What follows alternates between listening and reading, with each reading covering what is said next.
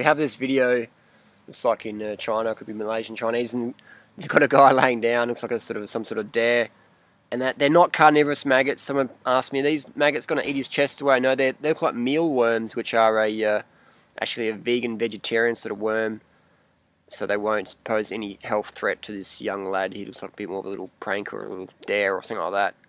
But these little worms, totally harmless, not a problem at all, and totally safe. Just hope he puts the worms back in the garden afterwards.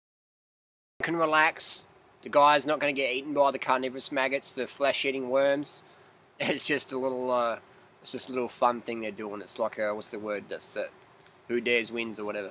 So those mealworms, actually, if you're on the paleo or primal diet, those mealworms should be making up part of your diet because they're not domesticated. They're from the sawfly family, so which is like a prehistoric thing. So definitely in paleo primal days, if you buy into that sort of fad diet theory, then the insects are part of your dietary makeup. Well, that should be, because if you're eating domesticated animals like cows and chickens, which I'm sorry, but they were not around back in the paleo primal fad diet days. So if you're following the paleo primal diet, then please, you should be licking these little maggots off this guy's chest.